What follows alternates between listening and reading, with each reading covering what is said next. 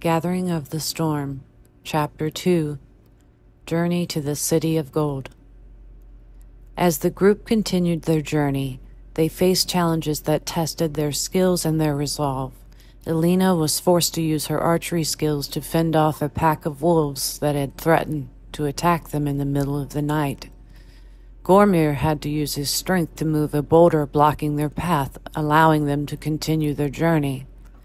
Zephyr used her wind magic to create a gust that helped them cross a treacherous ravine, and Elendril used his elven magic to heal Galadriel when she was injured during a skirmish with a group of trolls.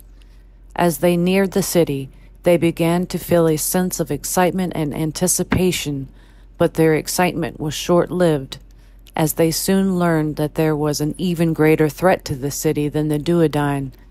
Galadriel met them on the outskirts of the city, warning them of the sorcerer who was lurking within its walls.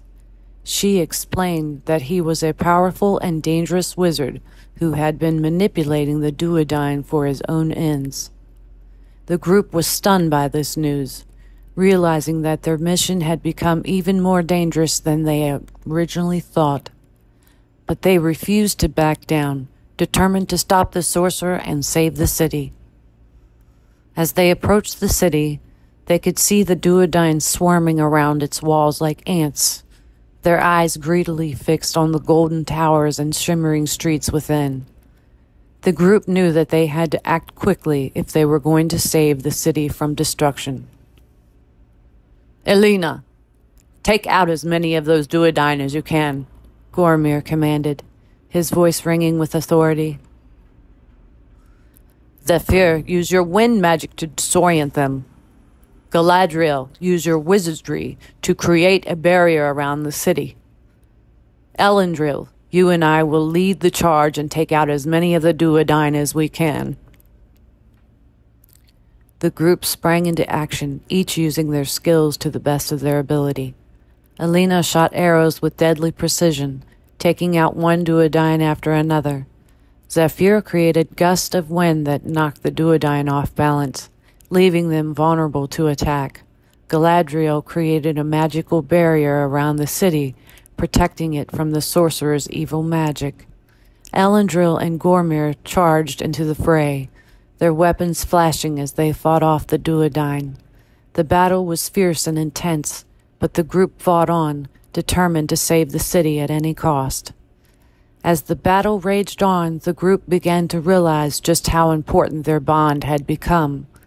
They had come together as strangers, but now they fought like old friends, each knowing the strengths and weaknesses of the others.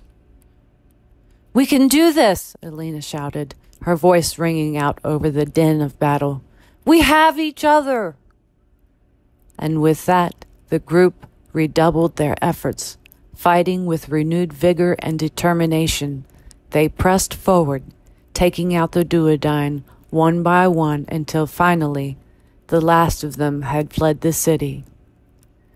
The group stood triumphant, their chests having their exertion and their faces lit up with joy. They had saved the city, and they had done it together. Galadriel turned to the group, a small smile playing at the corner of her lips. "We make a good team," she said softly.